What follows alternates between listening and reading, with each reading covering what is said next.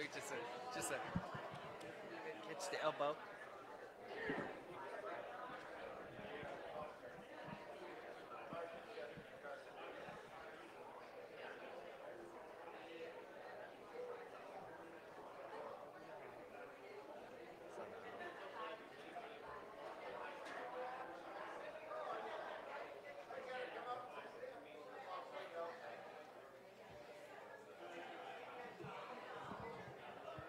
Where's our guitarist?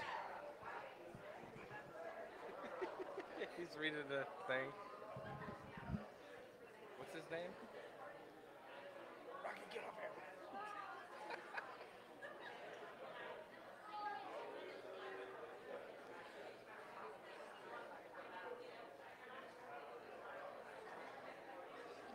He's coming.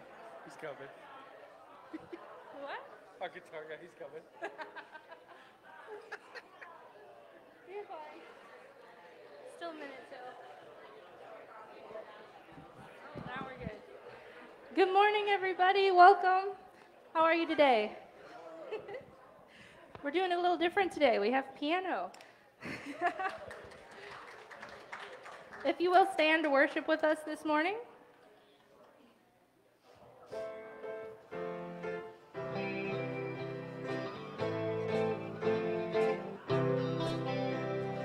Water gets turned into wine.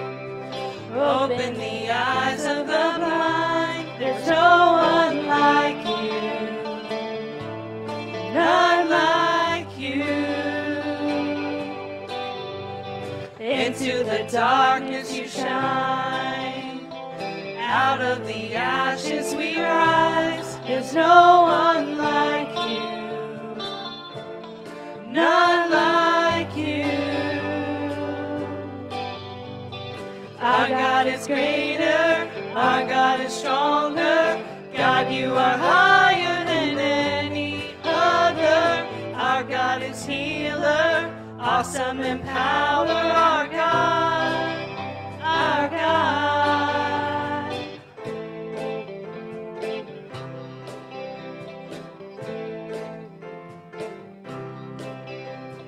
Into the darkness you shine.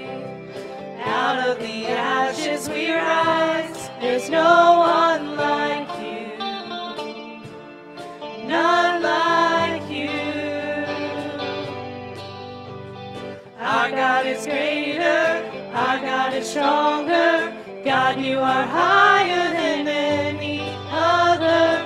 Our God is healer. Awesome in power. Our God. Our God.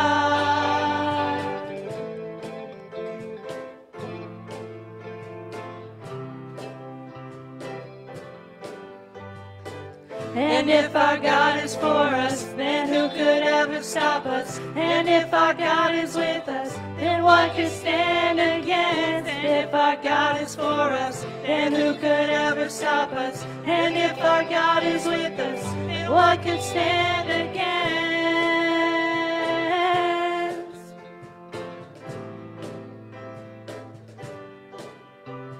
Our God is greater, our God is stronger. God, you are higher than any other. Our God is healer, awesome in power. Our God, our God. Our God is greater, our God is stronger. God, you are higher than any other. Our God is healer, awesome in power. Our God, our God.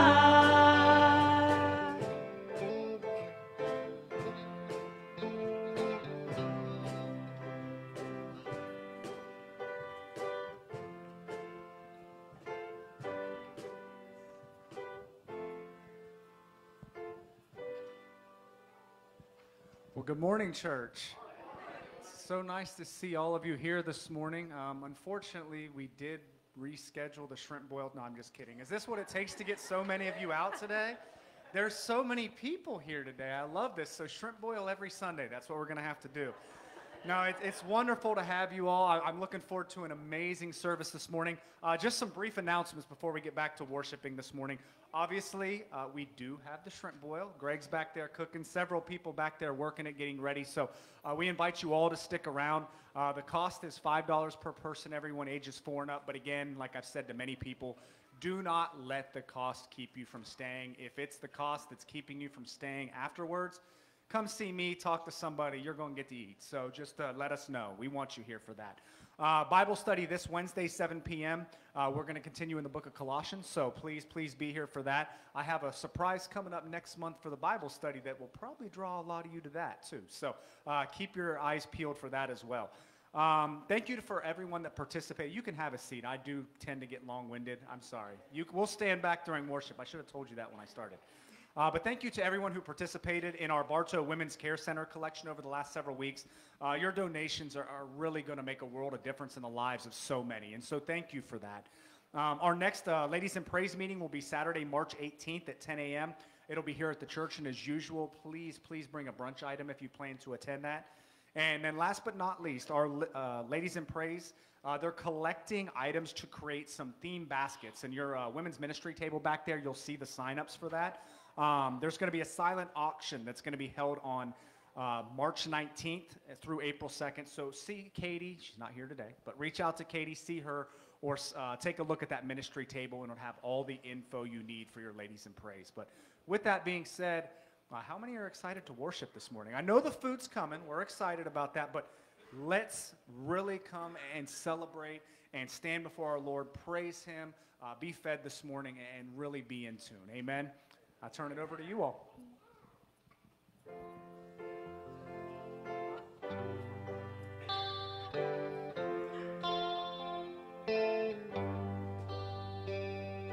All the saints and angels bow before your throne. All the elders cast their crowns before the Lamb of God and sing, you are worthy of it all. You are worthy of it all. For from you are all things, to you are all things. You deserve the glory. All the saints and angels bow before your throne. All the elders cast their crowns before the Lamb of God and sing, you are worthy of it all. You are worthy of it all. From you are all things, to you are all things. You deserve the glory.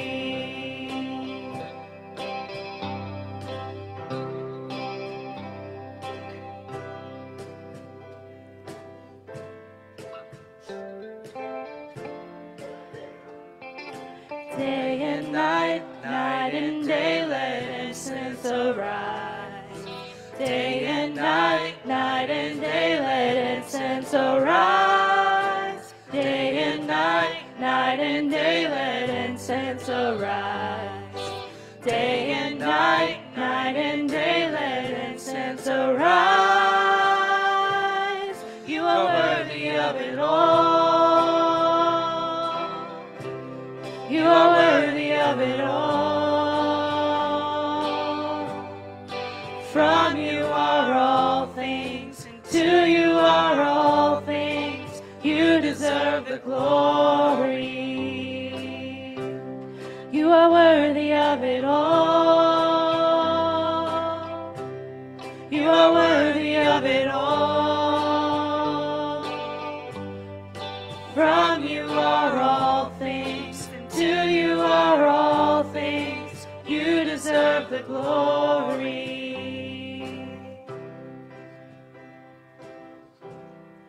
I wanna be close, close to your side. So heaven is real, death is a lie. I wanna hear voices of angels above, singing as one. Hallelujah, holy, holy, God Almighty, great I am, who is worthy, none beside thee, God Almighty, great I am. I wanna be near, near to your heart, loving the world, hating the dark.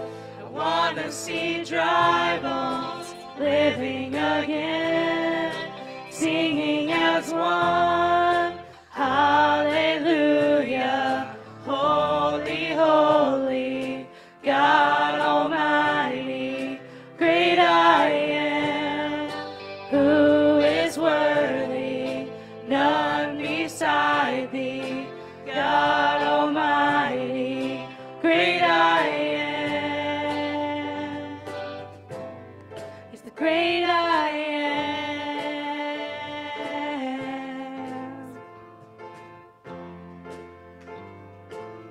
The mountains shake before you, the demons run and flee.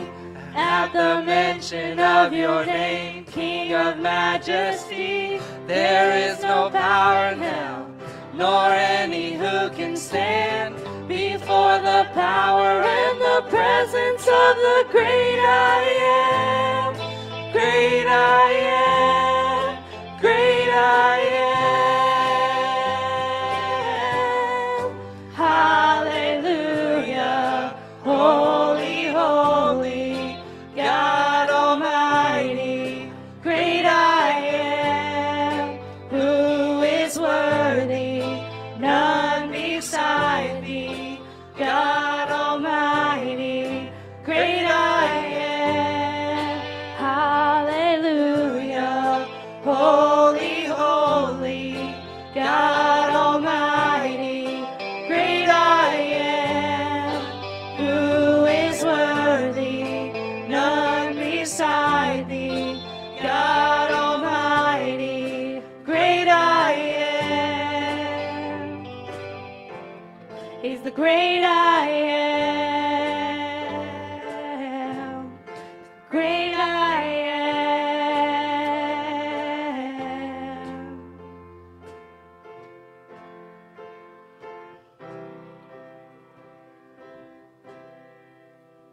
All right. At this time, we'll call the ushers forward, and the children are dismissed.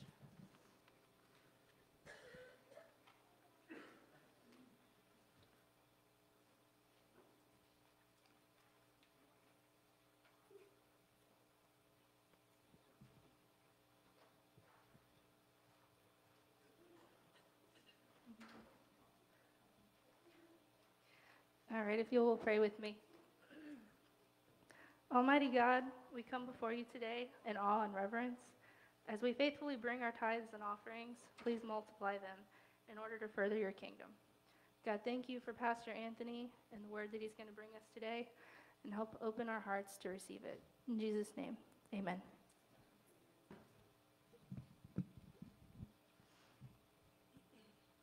And this next song is a prayer song. So if you have anything heavy on your hearts today, just bring it to God during this one.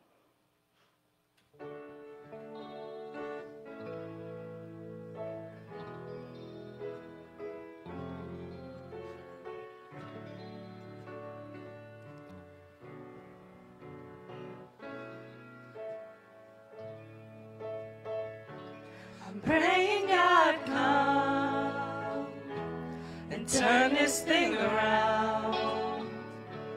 God turn it around. God turn it around. God turn it around. I'm calling on the name that changes everything. God, turn it around. God, turn it around. God, turn it around.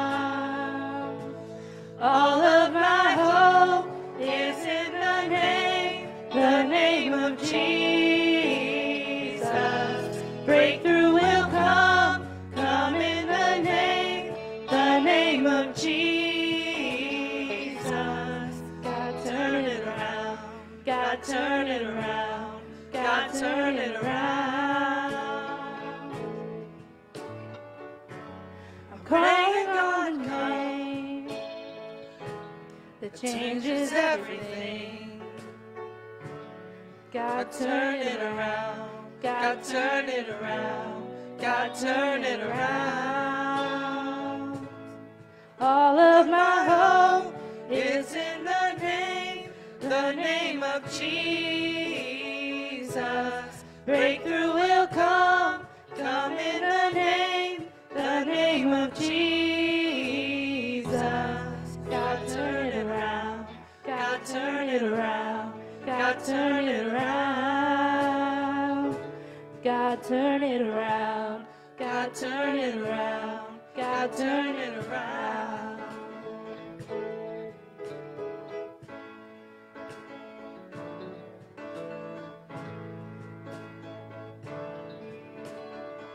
He is up to something. He is up to something. God is doing something. Right now, He is healing someone. He is saving someone. God is doing something.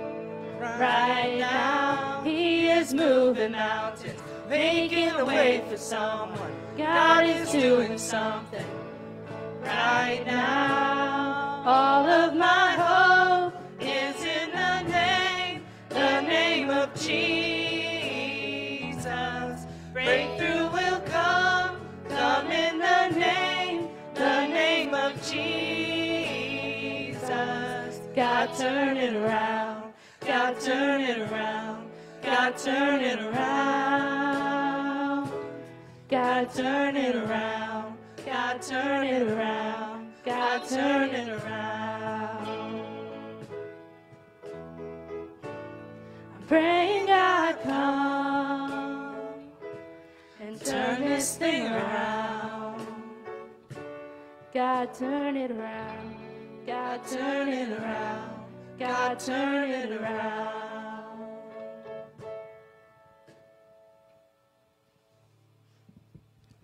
Will you guys bow with me? Dear Heavenly Father, we thank you for today. We thank you for the opportunity to just come together each and every week to just glorify your name, to listen to a message that you've laid on Pastor Anthony's heart, to just give us the ears to listen, the heart to receive. Lord, we know you're working in this church. We know that what we're doing here is working in the community, Lord. We look around, we see people that need help, Lord. You've called us to step up as a church, to step up as a community, to raise leaders, to raise young ones, to be leaders, Lord. We thank you, we love you, and it's in your name we pray. Amen.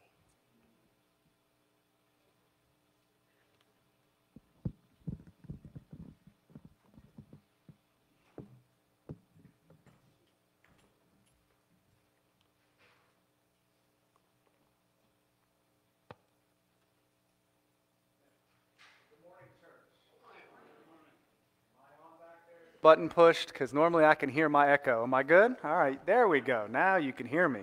See, normally if I don't hear myself, and I don't know if that's a good thing, then I know something's wrong. So, well, it's wonderful to see all your smiling faces this morning. And again, I'm looking forward to fellowshipping with all of you when we get out there and do our shrimp boil here in a little bit. But what a wonderful worship set this morning. Thank you all. Thank you, Sarah. Thank you, worship team, for that. That was absolutely beautiful. Right now, we've been just focusing on the I am statements of Jesus, something so profound, so beautiful in the Word of God. And we are going to be in week 4 this week, week 4 of the I am statements. And I'm loving this series so far. It's been an impact on me, an impact on my family, and I pray it's having an impact on you as well. Now, I don't know about you, but I absolutely love animals. Any animal lovers in here, right? Oh, a lot of animal lovers. That's wonderful. They are absolutely delicious, aren't they? No, I'm just kidding. No, I'm just teasing. Just teasing. I am an animal lover as well. All jokes aside, I love them so much. There was a point in my life when I was young that I actually thought about becoming a veterinarian. And I had it all planned out. I was going to go to school. I was going to get my degree. I was going to make a ton of money. I wasn't going to work very hard because that's what I always thought veterinarians did. Boy, was I wrong. But hanging over my life was the fact that growing up, I always hung out with the wrong crowd. I think there were many of us that did that. We hung out with the wrong crowd. I went down a different path. Obviously, now the Lord has me standing here preaching each and every Sunday. So that was not my calling, and this is, right? The Lord grabbed a hold of me, and the rest is history. I get to stand up here each and every Sunday, feed into your lives, and to be honest with you, I would not have it any other way. Now, with that being said, back to being an animal lover, which I am. In my house, we have a black lab named JJ, we have a pit bull named Jade, and we have a bearded dragon named Bruni. And so that's the animals we currently have now. Now, back in Ohio at one point, we had 3 tiny dogs, and some of you are going to go, oh, but man, they were hard. We had a Maltese named Caesar, we had a Yorkie named Sammy, and we had a Maltipoo whose name was Stanley. It was a dog that was literally that big. Didn't even know they made dogs that big. They all had very, very distinct personalities, and they all listened to Heather and I with different levels of obedience. Same can be said about our kids. They all listen with different levels of obedience, right? Well, Caesar, he was the ornery one of the bunch. He was what I called the 3 C's. He was cute, cuddly, and absolutely crazy. So with that being said, he was a destroyer of all things, right? Destroyer of all things. He would sneak around the house, getting into things he wasn't supposed to. I would usually wind up chasing him around the house, yelling, "No, Caesar, no, don't chew on that, don't eat that." And that's literally how I spent most of my day when I was home with him. And then finally, I would catch him. I would take whatever he was chewing up, I would scold him, to which he would growl a high-pitched noise that made him sound like he was possessed. I'll have to share the video sometime. It was crazy. It was really, really hard. But he wanted our attention all the time, right? Even if it was bad attention. We love those dogs, right? But that was before children. And none of those tiny dogs were good with our kids. And so ultimately, friends ended up taking them. And now we have much bigger dogs that are very, very good with kids. But all that being said, Caesar, the reason I wanted to talk about that a little bit, Caesar was known for going after things that he wasn't supposed to have. And we're going to talk a little bit about that this morning. Now, I'm not sure how much time Jesus spent with animals growing up as a carpenter's son, but every Jewish boy knew about sheep. They knew about sacrifices. They knew about sheep, goats, heifers, bulls, as well as doves and pigeons. And obviously, you read the scriptures, that'll tell you that. They were all part of the Jewish culture back in Jesus' day. And because of that, they knew what it was to be a clean animal. They knew what it was to be an unclean animal. They knew how different each one of them was from one another. And so I'm going to go to John chapter 10 and verses 11 through 15 here is what I believe I told Becky. So it says this, "I am the good shepherd. The good shepherd lays down his life for the sheep. The hired hand is not the shepherd and does not own the sheep. So when he sees the wolf coming, he abandons the sheep and runs away. Then the wolf attacks the flock and scatters it. The man runs away because he is a hired hand and cares nothing for the sheep. I am the good shepherd. I know my sheep, and my sheep know me. Just as the Father knows me, and I know the Father, and I lay down my life for the sheep." So when Jesus says, "I am the good shepherd," I believe he, more than anyone else, understood how sheep operate, what their needs were, what their personalities like.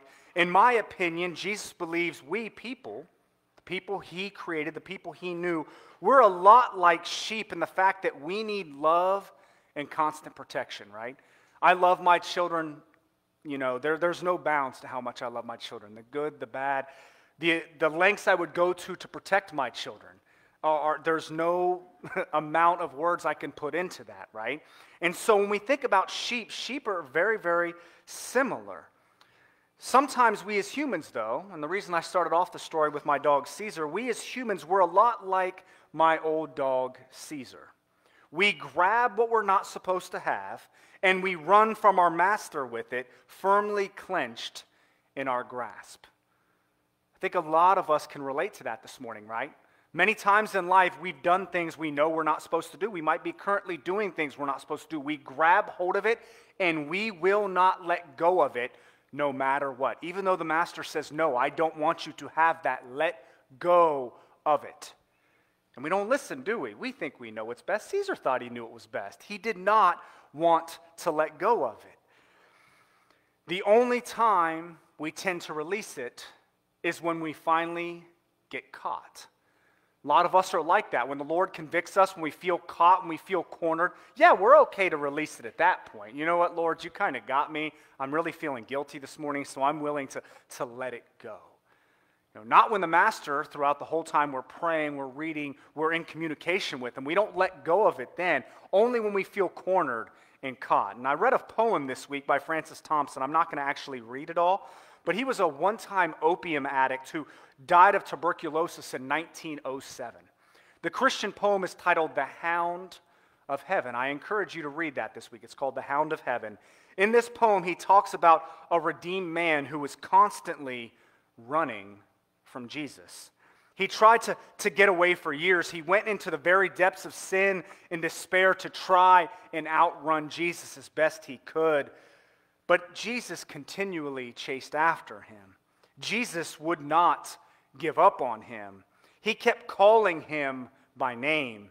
He knew the life he had in store for this man before the world was created. And I have news for all of you this morning, whether this is your first time here, whether this is your 30th year here. The Lord has a plan for your life. He has a direction that he wants you to go. Maybe you're not on that direction right now. Maybe you're not headed on that exact path in this moment. But your path, the plan he has for you, it can change in an instant. Now, his plan's not changing. He knows what it is. But the path that you've set yourself on that goes against the path he has designed for you, it can change in an instant if you allow it to, right? Jesus knows the life he has in store for you. He knew the life he had in store for this man in the poem. And because of that love, he refuses to let that man settle. He refuses to let you settle for something other than his love and his holiness, right? Isaiah chapter 53, verse 6 says this: "We all, like sheep, have gone astray. Each one of us has turned to our own way, and the Lord has laid on him the iniquity of us all." Every one of us has run away from Jesus at one time or another, right? There may be some of you this morning who's still running. Every one of us has chased after things in this life that we shouldn't be chasing, and we've held on to them far too long. But the Good Shepherd, he comes searching for us. He will not give up on us. And that when Jesus came, he literally died to save you. We're going to obviously be talking about that leading up to Easter. And so I've got a question for you this morning. Have you ever tried to help someone who didn't want to be helped? You ever tried to help someone who didn't want to be helped? Maybe a son, maybe a daughter, grandchild who was just destined for destruction no matter what you said or did. Perhaps a friend that continually chased after things that ripped their family apart limb by limb. Or maybe you've watched your mom and dad continually choose a path that was destroying their life. Or maybe you yourself have embarked on a path and you just hell-bent on destruction day by day by day. No matter what pastor, what brother or sister, what family member, what friend has come into your life, they haven't flipped the switch yet. See, the funny thing is, as a pastor, I already knew the answer to that question before I asked you. It's more of a rhetorical question, if you will. Every single one of us sitting in this room today has. And not only that, but before we began our relationship with Jesus, many of us were the ones, again, running headfirst into that destruction ourselves. In your hearts, though, those of us that know Christ now, I hope that's all of you. There's a lot of people here today. So maybe not all of you. But those of us that know Jesus now, did we ever give up? Did we ever stop praying? Did we ever stop seeking God? Those of us that truly know Jesus now, did we ever quit crying out? No, we didn't, or we wouldn't be where we are today. So the reason I say that is those people in your life, family, friends, sons, daughters, grandchildren, that seem like there's absolutely no getting through to them. Don't stop reaching out. Don't stop praying for them. Do not stop letting them know that you care, and do not stop letting them know that Jesus Christ loves them. Amen? But you want to know something? The fact that you love them, you care for them, something even more amazing than that kind of love, which is it's a big love. God loves you and me more. Jesus loves you, loves them more. He chases every single one of us down that path of rebellion, sin, and self-sufficiency, hoping, like the prodigal son, that we turn back and come home. In verse 14, when Jesus said, I am the good shepherd, I know my sheep, he's saying more than just, I know their names, I know their personality. He's saying, I know what it's like to be one of them. It's not something we think a lot about in the church. We talk about Jesus. We know Jesus was human, right? Everybody knows that? Nod your heads. Okay. We know that he went to the cross. We know that he was crucified. We know that he was resurrected. And we think about that a lot. We talk about it on Easter. We talk about it other times of the year. But we often forget about the humanistic side of Jesus Christ. So I'm going to take you to Hebrews chapter 4, verses 15 and 16, and it says this.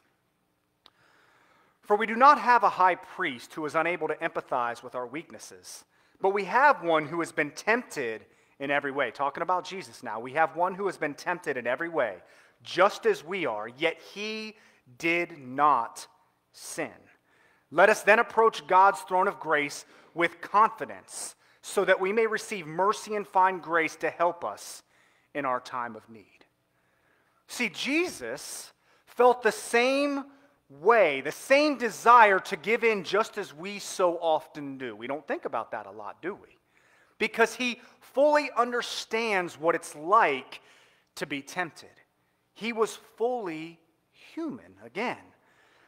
He knows his sheep, and many times we fight this as Christians going our own way, only to turn around and fail.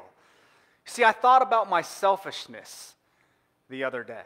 I'm going to give you a little bit of humanistic side about Pastor Anthony. I thought about this for a minute. I was like, should I really talk? I'm going to do it anyway, so we're going to do it. For those of you that know me, and there's people in the youth group and maybe pastoral assistants that can vouch for this, I like to drive a little too fast sometimes, okay? I like to pass cars that go slow because, honestly, I just don't like being on someone's bumper in front of me. I like to look out and see the empty road. It's not that people are preventing me from getting somewhere. I just don't like cars in front of me. I know that's not going to win me any Safest Driver of the Year awards, and my snapshot from Progressive, I hope they're not listening, is probably not too happy about it. But it's the way that I've always been. I remember a few weeks back, I was on my way home from the church, and there's a spot on Spirit Lake Road when you're heading north where 2 lanes become 1 right there at Wrecker Highway. Everyone knows what I'm talking about, right? Okay, good. Well, I normally fly down the far left lane and pass as many as I can, and obviously the left lane's the one that continues straight, so oftentimes I'll drift into the right lane and blow by everybody. However, this time there was a car who beat me to the punch, right? He wanted to do the same thing. He beat me and all the other cars. And as I caught up to him, he kind of flashed me the peace sign but didn't have his pointer finger up when I got to the light. And so I kind of took that as a sign, okay, maybe I shouldn't have done this. Maybe this isn't something I should have done. But why did I do that? Well, we all know why, right? I want my own way. I always want to be first. Like Ricky Bobby says, if you're not first, you're last. Many of you won't get that reference. But if you It's just embedded in me. That might be the sin, something that I need to correct. That's what the Lord's working on me. Jesus knows that temptation. I'm prone to sin just like anybody else. But take away the car aspect of it. Jesus felt just like I did. But the difference between Jesus and myself is he never fell victim to the temptation to actually do it. See, we do. We get the road rages. We have to blow by people. We have to do this. We have to do that. We watch the television shows. Well, it's a PG-13. Okay, it's an R rating, but they only say this word this many times, and they only show this much that they shouldn't show. We make deals within ourselves, and we walk up to that line of temptation, dangle the foot over, put the body over, want to see how far we can get to it without doing it. The reason I wanted to tell that story is your pastor's not exempt from those things. We all have that sinful desire embedded in us. And we fall victim to it when we don't lean on Jesus, right? So you might be saying to yourself, okay, well, what hope do those of us have that fall victim? What can we do? Well, just like Paul says in the book of Hebrews, Jesus, he knows our temptations. Listen to this. We read in Hebrews chapter 5, verses 7 through 9 this. During the days of Jesus' life on earth, he offered up prayers and petitions with fervent cries and tears to the one who could save him from death. And he was heard because of his reverent submission. Son though he was, he learned obedience from what he suffered. And once made perfect, he became the source of eternal salvation for all who obey him. How did Jesus become the source of eternal salvation for all who obey him? Well, listen to Jesus' own words in John chapter 10, verses 17 and 18. So continuing with the Good Shepherd. The reason my Father loves me is that I lay down my life only to take it up again. No one takes it from me, but I lay it down of my own accord. I have authority to lay it down and authority to take it up again. This command I received from my Father. See, God the Father had a plan to save his wayward sheep. I've mentioned this before. This wasn't some plan he just constructed after the ark had said, well, they didn't listen to that. They didn't do this. This was always the plan. Even before Adam and Eve turned their backs on God, this was the plan. And I want to read a section of scripture to you from the New Living Translation. I actually talked to a friend of mine about the NLT this morning, the New Living Translation of Scripture. It's a version I often read at times by myself, and honestly, it's the version I was saved under because in my biblical lack thereof, when I was coming to Christ, it was hard for me to read King James. It was hard for me to read NIV, and so I learned through the NLT. It's helpful for us to understand God's plan through the death of Jesus, and this really, really helped me. So we're going to go Ephesians chapter 1, verses 4 through 11, and it says this. Even before he made the world, God loved us and chose us in Christ to be holy, without fault in his eyes. God decided in advance to adopt us into his own family by bringing us to himself through Jesus Christ. This is what he wanted to do, and it gave him great pleasure. So we praise God for the glorious grace he has poured out on us who belong to his dear Son. He is so rich in kindness and grace that he purchased our freedom with the blood of his Son and forgave our sins. He has showered his kindness on us, along with all wisdom and understanding. God has now revealed to us his mysterious will regarding Christ, which is to fulfill his own good plan. And this is the plan. At the right time, he will bring everything together under the authority of Christ, everything in heaven and on earth. Furthermore, because we are united with Christ, we have received an inheritance from God. He chose us in advance, and he makes everything work out according to his plan. He works everything out according to his plan. So before I go into the closing part this morning, you have to understand whether you, your son, your daughter, grandchild, whoever it is, whether you've been on a path of destruction, whether you've lived what you would quote unquote call a very rough life at this point, God still has a plan for you. If you're drawing breath in your lungs this morning, God has a plan for you. It doesn't have to continue. The heartbreak, the horror that you see, the destruction that you continue to self-inflict every single day, that doesn't have to continue. Many of the people that attend this church regularly, many of the people that know me and have heard my testimony from day one, they can attest, I was the same way. Have not always been a Christian man. Have not always been a pastor. I lived a very, very, very destructive life to which my wife saw a very small piece of when we first started dating. He can take you out of that. He can immediately change that. A lot of people like to say it just starts with an instantaneous prayer. Yeah, that's a beginning. You want to talk to God in that moment and ask, but it's a path. They call it a marathon for a reason. It's not a sprint. So for those of you this morning, and there's a lot of you here, many, many faces I haven't seen, if you need prayer this morning, something has tickled your ears, something spoke to you this morning, and you want someone to pray with you, pray over you, come over to this side as the band plays the last song here in a little bit. If you want to just do some time with the Lord at the altar on your own, come over to this side. Nobody's going to judge you. No one's going to mock, ridicule, anything like that. Isn't it time things change? Isn't it time things in your life, whatever it is? I've seen people posting on Facebook about God, and there's so much happening. So many people who weren't drawn to God that are being drawn recently. There's a reason for that. There's things happening in this country that many of us can't explain. But what I can explain, and I go to the ultimate truth to do so, is that God has a plan. And that secret plan, it became a public display as his son purchased our freedom through the death of his son on a cross.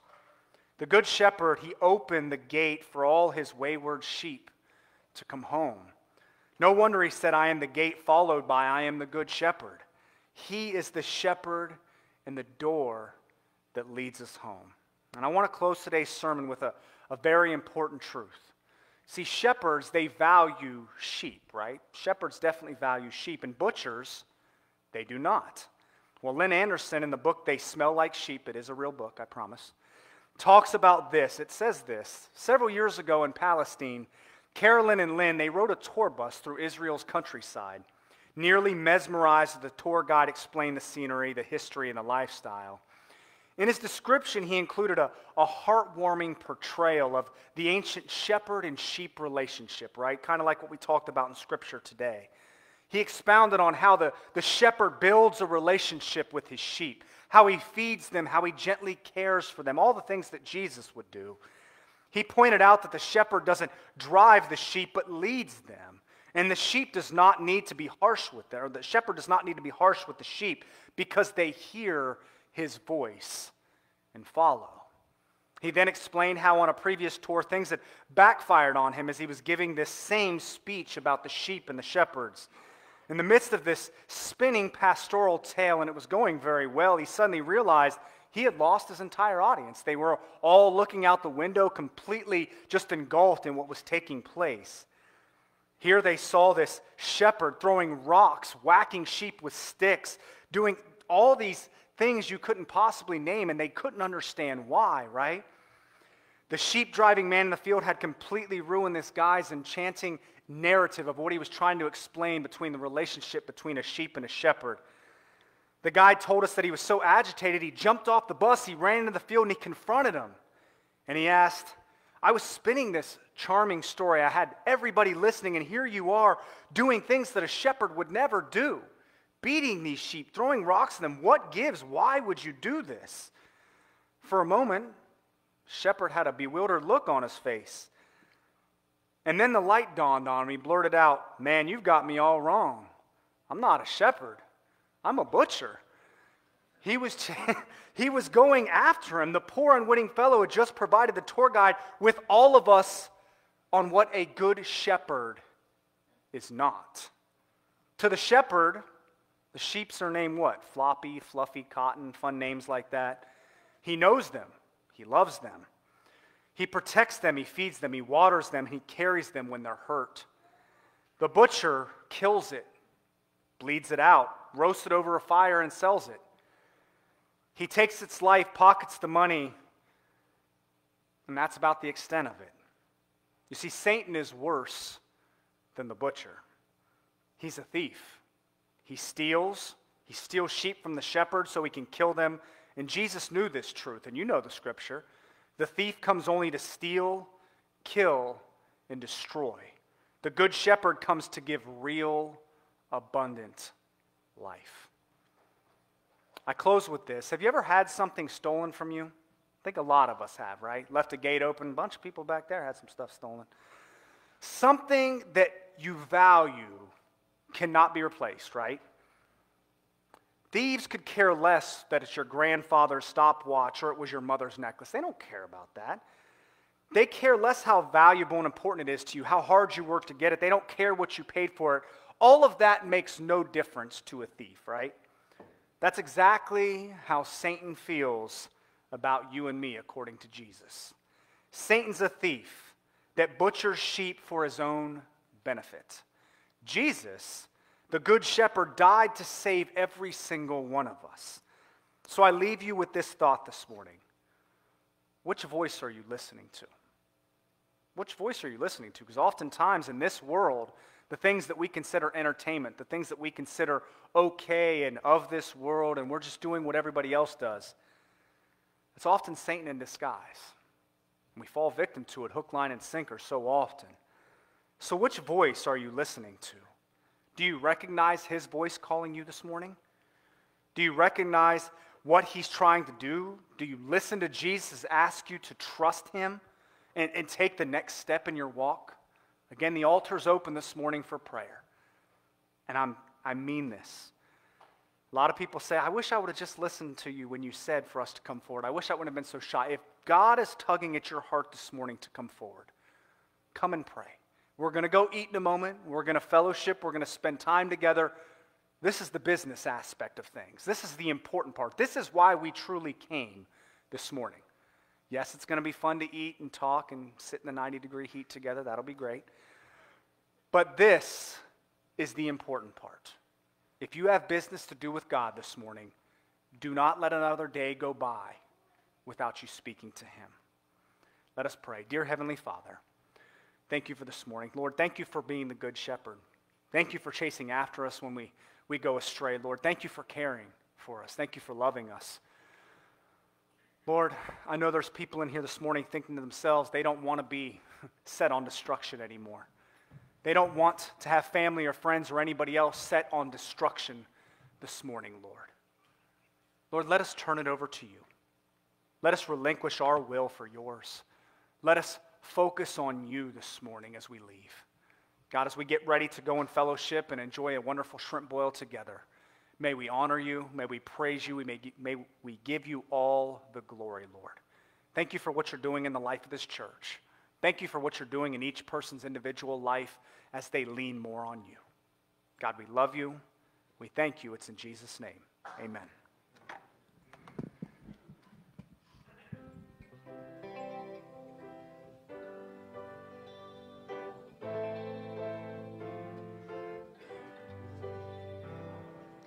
All to Jesus I surrender, all to him I freely give. I will ever love and trust him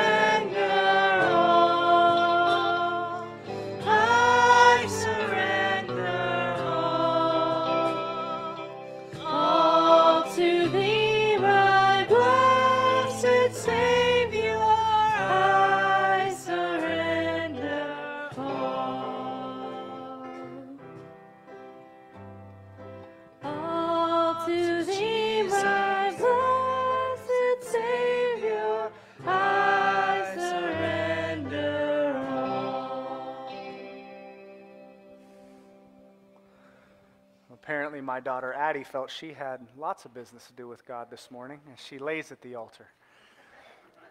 Well, as you leave this morning, understand that no matter where you've been this week, no matter where you've been this month, or even the last few years, if your walk is just beginning with the Lord, if you want your walk to take the next step, on the bulletins that you received as you walked in this morning, you've got my email, you've got my phone number. I'd be more than happy to talk, to pray with, to help any single one of you to be able to further your walk with God. That's what I'm supposed to do. It's my calling, and it's not like I'm the type of person that goes, oh, geez, I can't believe so-and-so. I get excited when people call and reach out. For those that are attending for the first time, or this is your first visit here, I pray that this becomes your home church. I pray that you felt excitement as you walked in. I pray you enjoyed the worship setting. I do know we are a church that absolutely loves people. We follow the Spirit in all that we do, and we truly care for this community. And you've seen so much change in the 17 months that I've been here and everyone's life, and the fact that they want to know Jesus more. And just like the song said, it takes surrendering it all. It takes surrendering everything. So this morning, as you get ready to leave, is your focus on Jesus? I ask you that. That's good. That's good. Thank you, Chandler. If your focus is on Jesus, that is great. But if it needs some work, you need someone to walk with you, please, again, I implore you, reach out to me while we're back there eating. You will not bother my meal. That's what I'm here for. I love you all. I thank you for coming this morning, and I pray you do enjoy the time out there at the Shrimp Boil. Dear Heavenly Father, thank you for this morning. Lord, thank you for every single person here, Lord, and I pray that everyone gets to know everyone out here, Lord. I pray that everybody feels welcome. We get a chance to talk about all things you, Lord.